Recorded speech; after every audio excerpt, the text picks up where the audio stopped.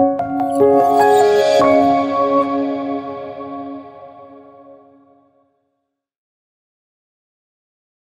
thank you very much for what was, I'm sure, an absolutely magnificent introduction of me.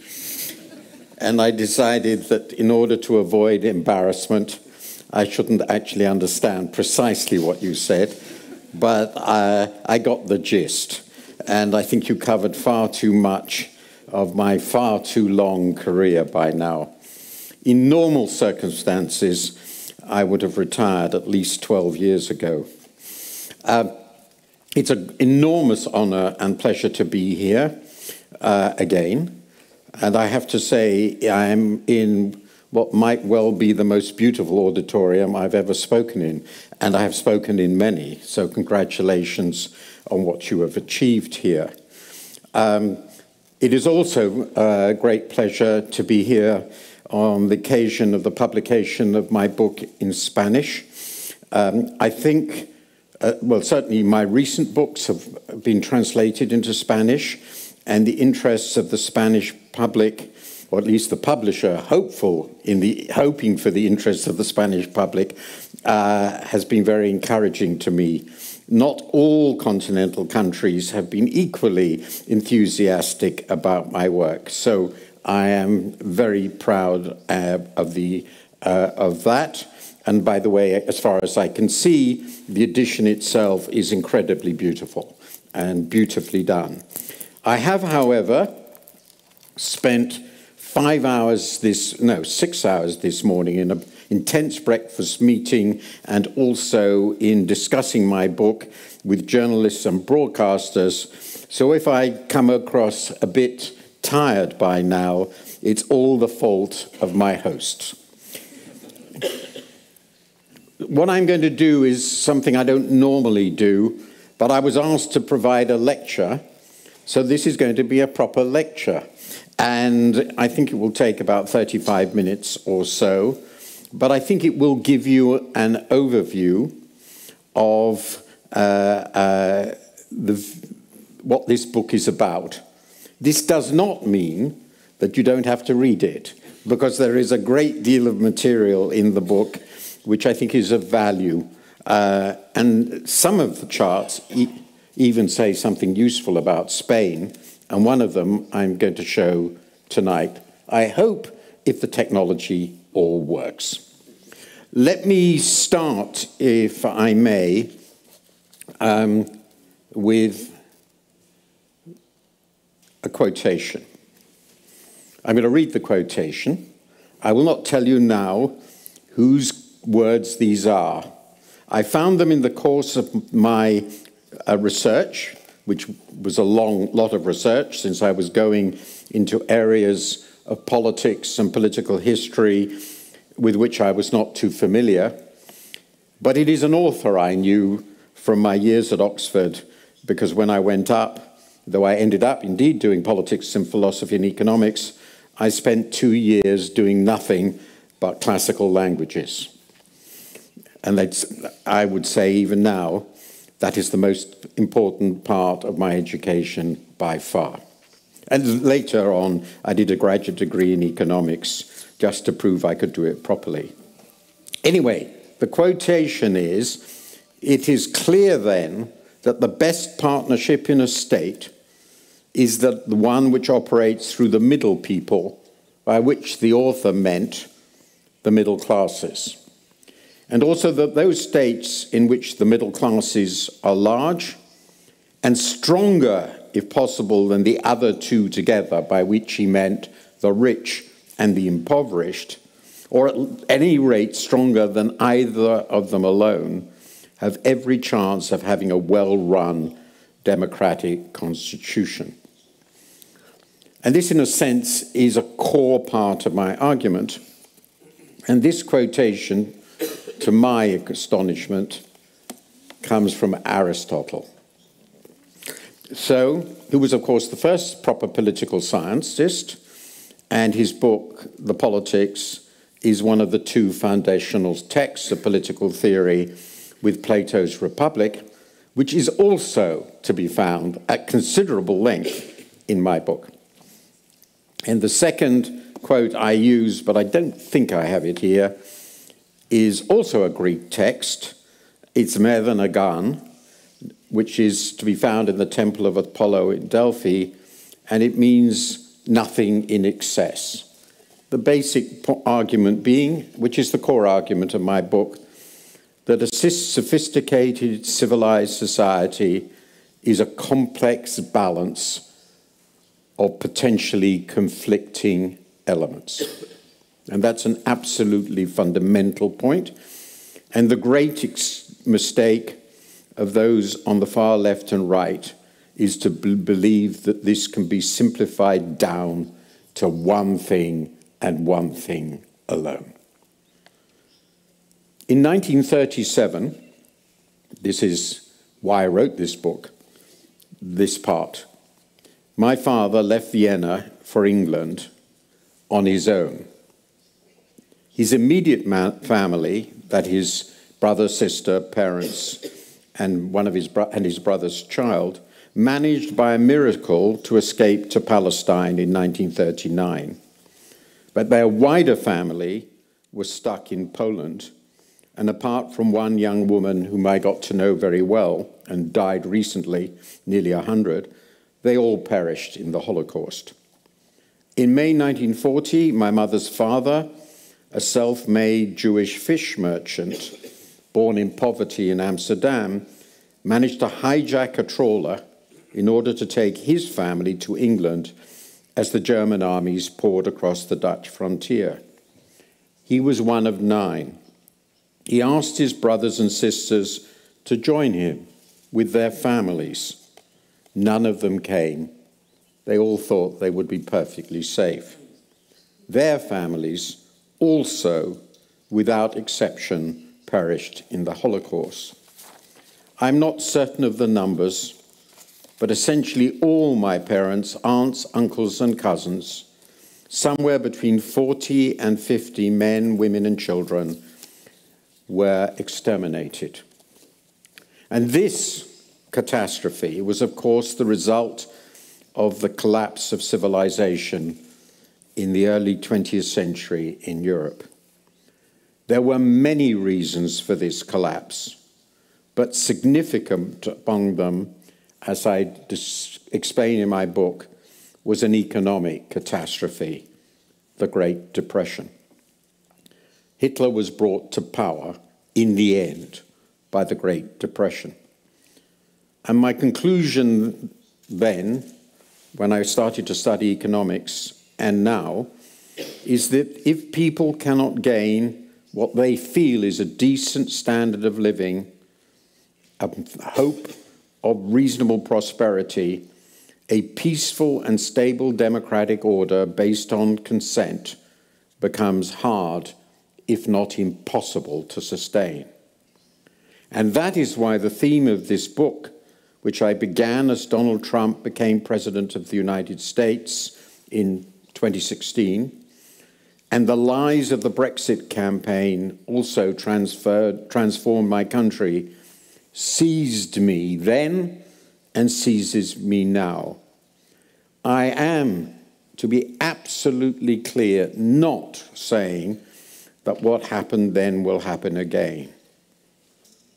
I am saying that one must never assume the stability of a civilized democracy, not even the most powerful, not even the United States.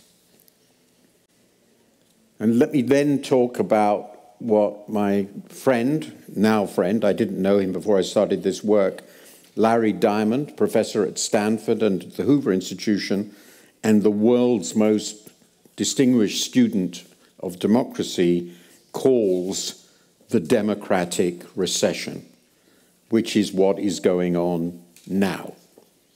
In a liberal democracy, a democracy characterized then by individual civil rights, the rule of law, and respect for both the rights of the losers and the legitimacy of the winners, fair elections, free and fair elections, determine who holds power. Without that, it cannot possibly be a democracy. Evidently, attempts by any head of government and state to subvert the election or overturn the vote are treason to the constitutional order. Yet that is exactly what Donald Trump attempted to do before and after the last presidential elections. He failed. Decent and brave people ensured that. But to this day, despite the relatively poor performance of the Republican Party in the midterms, Trump, day by day, continues to hold the loyalty of his party's base, and whether forced or not, also of nearly all the current presidential candidates. Meanwhile, devoutly conservative, arch-conservative stalwarts, such as Liz Cheney, daughter of Vice President Dick Cheney, than whom a more conservative person could hardly be imagined, was thrown out of Congress. And her crime? Stating that Trump's big lie, that the outcome of the election was a lie, is a big lie. And as you know, more recently, many of the people who supported him in his campaign, arguing that it was a big lie, have now turned state's evidence in terror of the lengthy jail terms they face. And indeed, we are confronted with the possibility that Donald Trump will be president and in prison, or president instead of being in prison. The Republican Party, then, one of the two main parties in the world's most important democracy, is simply no longer committed to the most fundamental of all democratic norms, fair and free elections. Yet how can a democracy survive if people think the only thing that matters is winning? Democracy is essentially grounded in moral values, ethics. We all have to think of ourselves as citizens. We govern through debate, not force, and we argue at least reasonably honestly. With those values gone, what is left but violence? Trump is, alas, not alone. Freedom in the World 2023, from the independent US watchdog Freedom House, published every February, has reported an 18th consecutive year of decline in the global health of liberal democracy. The democratic recession that I have talked about might soon be close to a democratic depression. This decline has occurred in all regions of the world, very much so in the fragile democracies that emerged after the Cold War. But most significantly, it is also observable in core Western democracies, above all, including the US, the most important of them all, indeed the country that beyond doubt saved democracy in the 20th century. So that's where we are. Now let me go back into the past to discuss at least briefly how this strange combination of democracy with the market was born. According to one of the better-known databases on politics, 200 years ago, well, more precisely in 1800, there were no democracies in the world, no countries in which there was sufficient number of people who were electors and a sufficiently genuine electoral process to describe the system as democratic. In the US, for example, though it was a republic, approximately 6% of adults alone had the vote. Even where Republican institutions did exist, the franchise was highly restricted, as I've just said, on the grounds of sex, race, and wealth. Then in the 19th century, franchises were widened and universal suffrage democracy began to emerge and spread in fits and starts to cover half the world's countries after 1990, before their more recent decline. This did not happen everywhere, and it certainly did not include some of the world's most important countries. Consider China, for example. But it happened in enough countries to change the world. Let me just give you I hope this will work. Oh, I did have Med and a gun, I forgot that. So this, briefly, is the story of the spread of democracy over the last 150 years. It starts in 1870. The brown line, which can be seen whose scale is on the right-hand side, shows the proportion of the world's independent countries. Remember, the number has changed over time. It's discussed in the book, but I can't discuss it now, that could be regarded as democratic. By 1870, that was 10%. By the beginning of the 20th century, well, by just after the First World War, actually, it was 40%. It collapsed in the era of communism and fascism to just over 10%. There was a big jump then as Europe was freed with the fall of Nazism and fascism in Italy.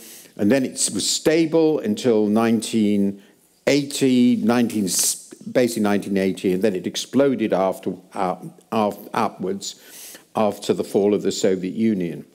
The other lines in this chart, the blue one and the orange one, which can be read on the left-hand scale, basically are very simple measures of the openness of the world economy, what you might call a simple measure of the global market economy, with the ratio of world trade to GDP. And this correlates quite remarkably closely. I was really surprised when I did it with the spread of democracy. It's a very simple way, naive way, I accept, of indicating that there is some connection, but which I'll come to in greater detail in a moment, between democratization and the dynamism and confidence in the world that a liberal economy shows. So let's go back into this history and ask, why was there this general acceptance, to a degree that had never happened before in the world, of democratic principles?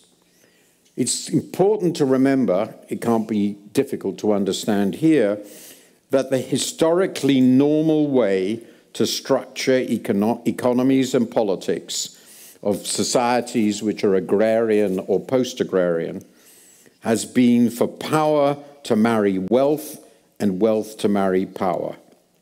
In other words, quite simply, the most powerful people in society were the richest and vice versa. And of course, absolute monarchs, and the more absolute they were, the truer this was, effectively owned everything. So why did this revolutionary change towards democracy occur slowly in the 19th century and to a greater degree in the 20th? The answer, I argue, lies with the emergence of a marriage between two very different partners, a liberal economy and a democratic polity. Market capitalism and democracy are, I argue, complementary opposites. That's the complexity I talked of earlier.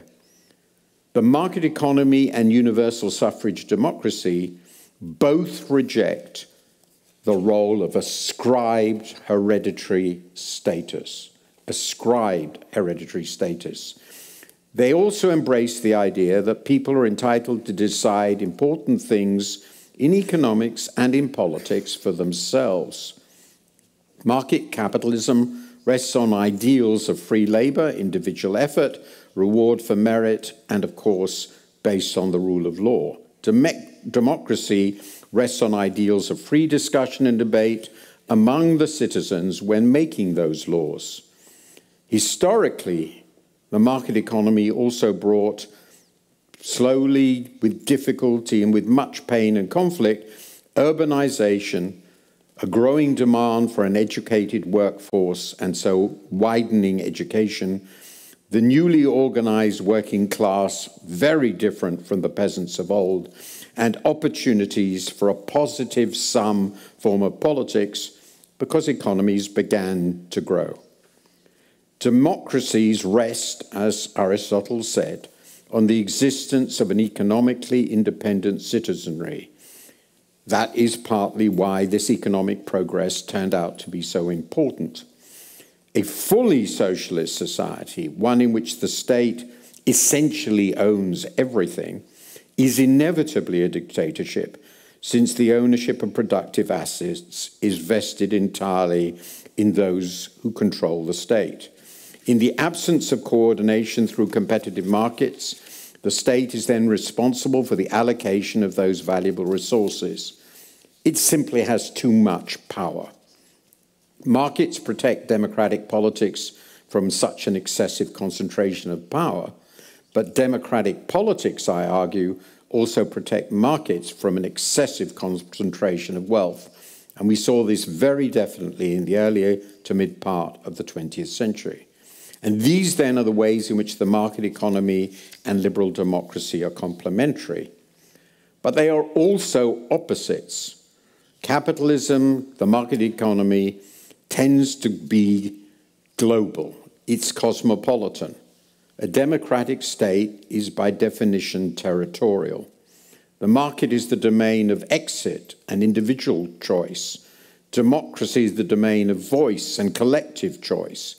The market economy is quite prone quite easily to become inegalitarian, $1, one vote, while democracy is inherently, and at least in theory, egalitarian, one person, one vote. So tensions between capitalism and democracy are going to emerge. And I argue, if the economy fails to serve the interests of the majority, the sense of shared citizenship will fray, and we will see populist demagogues emerging. Populism in itself, by which I mean simply anti-elitism in politics, is not necessarily lethal for democracy so long as it takes the form of a justified hostility to predatory elites. But too often, as Jens Werner Müller of Princeton argues, it transforms into hostility to pluralism, and pluralism is an essential element in democracy. When this happens, democracy is transformed into plebiscitary dictatorship and ultimately a dictatorship. Alternatively, at the opposite point, from the opposite side, the concentration of wealth occurring in the economy can lead to plutocracy as wealth is once again transmuted back into power. And a lot of that is happening in our countries, and particularly, I think, in the US. Indeed, it is quite likely for there to be a predatory autocracy and a corrupt plutocracy in uneasy tension. That was essentially the governing system of the Roman Empire. In some, democracy and the market are married to each other, but like many marriages, it's a pretty difficult one. Now let me turn to the current state of democracy in the high-income countries. Large rises in inequality and the deteriorating prospects of the old respectable working and middle classes in core democracies have been eroding the foundations of and the confidence in democracy. The fear of downward mobility has, I argue, created status anxiety and widespread cynicism. These have then been diverted by skilled right-wing propagandists and demagogues into cultural and racial resentments, the more so in ethnically diverse society. This is not new. was long the foundation of the political culture of the American South, and of course this similarly played a big role in the foundations of European fascism. These resentments have, in my view, been aggravated by the emergence of a large and discontented class of university-educated clerics dedicated to a progressive cultural and racial politics. And tragically, this identity army of the left has clashed with and motivates the silent majority army of the right to create a profound cultural split in society. And indeed, cultural splits of this kind have become the dominant feature of the politics in quite a number of countries. The emergence of the new media have facilitated these trends, but in my view, I discussed this, they have not created them. So a big question is what has happened to create what I call status anxiety, particularly in people who did not go into college. In the long run, I argue, many of the crucial phenomena have been economic: deindustrialization, rising inequality, and collapsing growth. Let me just show one chart. This is my chart on deindustrialization. There are very few charts, but I've taken a small handful. These charts shows the share of industry in employment ranked by the decline in the shares between 1970 and 2019, so basically over half a century. The blue bar, which is negative, shows how big the percentage point decline is. So to take the most extreme case, the UK, the proportion of people working in industry over half a century has fallen by 25 percentage points, nearly 20, sorry, just over 25 percentage points, from 40 to about 12. A staggering economic shift. There's a pretty big decline for Spain, as you can see, roughly in the middle. And there's also, surprisingly, a very big decline for Germany, but from an exceptionally high level. I won't go into that, but that has much to do with the reaction to the Hartz reforms. An intriguing fact is that US and UK are the most unequal of the big high-income countries, and they have, in the last 8 years, suffered some of the most potent right-wing populist politics. In our case, Brexit. In other cases, Trump's. Is that an accident? I doubt it. In addition, and I think this will be very startling, this is what has happened to the decade-by-decade average growth rate of output per hour in the major developed countries. So it starts with the 50s and ends up with the 2010s. And you will see there pretty clearly a dramatic deterioration in productivity growth, the main determinant of prosperity in all these countries over this period, and particularly those of the most successful in the earlier period, namely the continental Europeans. Britain is now down there near the bottom with Italy. My friend Raghuram Rajan argued in a brilliant book published just before the financial crisis that easy credit long papered over these adverse trends. But that easy credit blew up completely in the next huge event, the financial crisis. In my view, the scale and visibility of that crisis and the rescue of the banks and bankers convinced many, many people that the elites running our society were not just incompetent, but corrupt.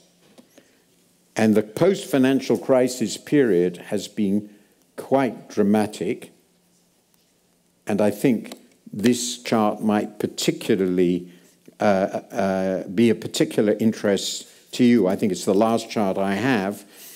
The chart is a little complex, but not that complex. What it shows is the proportional deviation of GDP per head, the most simple measure of prosperity, over the period from 2007 to 2021, which is the last date I had when I published my book, from the pre-crisis trend. And the pre-crisis trend was 1990 to 2007. And the green line at the bottom is Spain. And by 2021, GDP per head in Spain was 33% lower than it would have been if the pre-financial crisis trend had continued. By the way, the UK isn't much better, and the other country that is close to Spain is, of course, Italy. It is not surprising, perhaps, that the country that suffered the least decline, the one at the top, is Germany, which survived the financial crisis relatively well.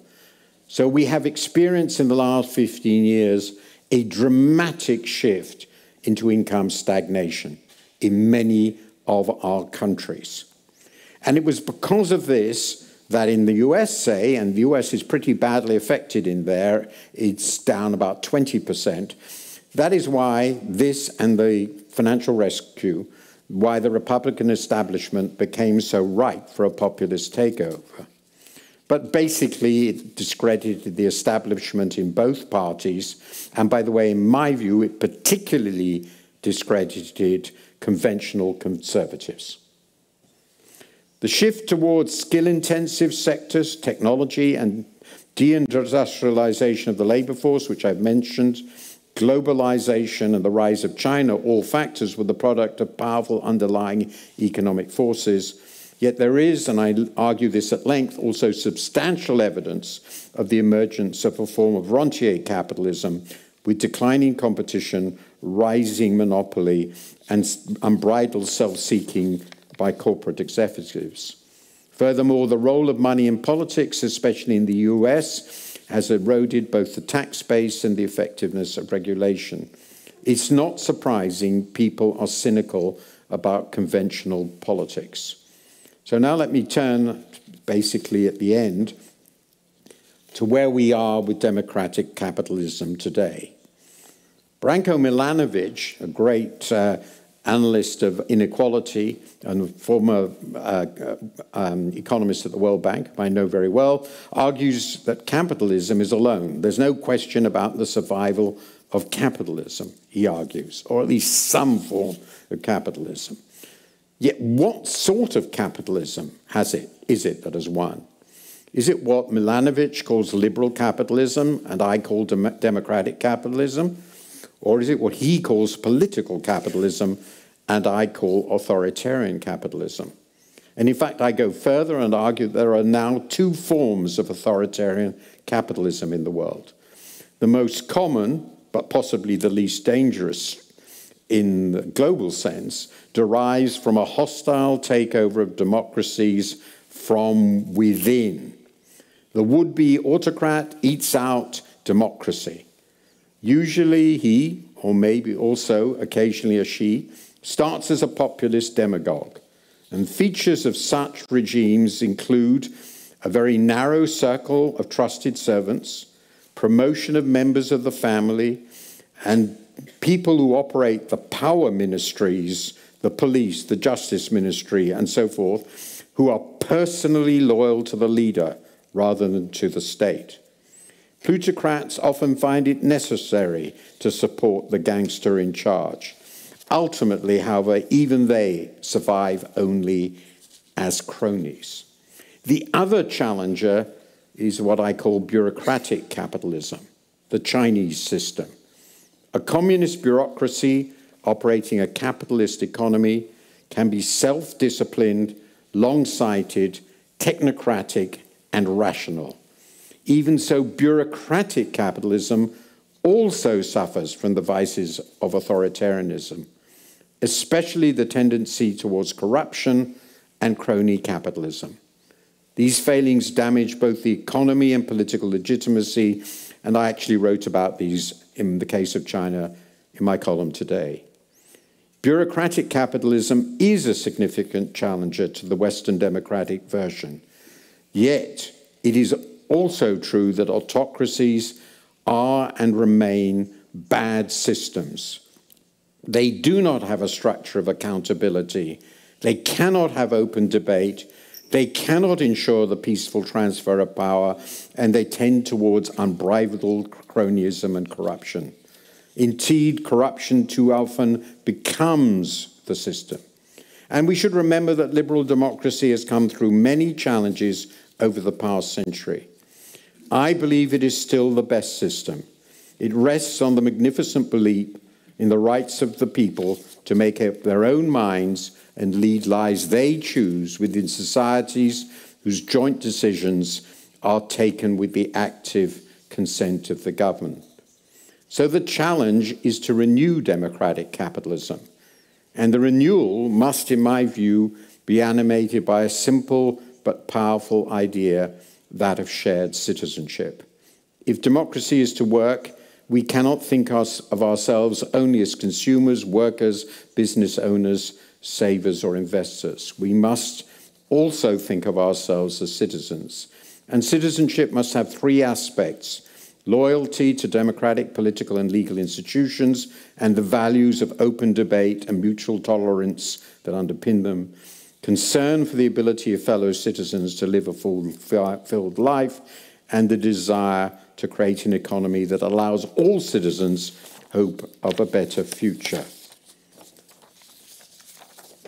The world has changed too profoundly for nostalgia for the past to be a reasonable response. We cannot go back to what we were 70 years ago.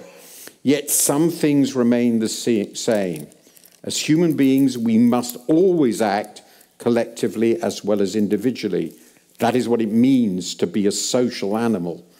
Acting together within a democracy, as I stated, means acting and thinking as citizens, and if we do not think in that way, democracy will fail. If our overriding loyalties are not to the society as a whole, but to a subset, democracy will fail. The UK had Boris Johnson and then Liz Truss as prime ministers in succession. One was a fraud, the other was a fanatic. But and this is the good story, both were got rid of peacefully. Nobody died, nobody was shot, they were got rid of peacefully. Contrast this for a moment with the likely fate of Vladimir Putin or Xi Jinping. Both are dictators, and both, in my view, have proved themselves to be manifestly incompetent and malevolent. And is there any way to ensure that autocrats will be decent, self-restrained people? There is no way. Is there any way to get rid of them? None, short of violence. And that is the difference. It is the difference between rule by consent and rule by coercion. It is our duty, all of our duties, to ensure that the long struggle I described earlier to create democracies does not fail. Thank you for listening.